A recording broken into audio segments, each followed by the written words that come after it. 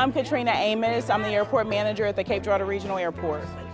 So we started working on this in 2019 when we completed a terminal area master plan. That plan identified that we were in need of new facilities such as a new terminal building. So soon after that we started putting a plan in place to determine where we would like to construct the facility and what it would look like, those things. And then we started working on hiring a consultant, which we landed on Burns & McDonnell to be our owner's representative for the project.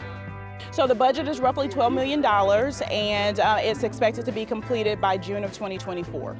Our airport is a lot of times the first thing that travelers see when they come into our community. So it's going to be nice to see travelers experience Cape Girardeau from a different perspective and have a facility that's more reflective of who we are as a region.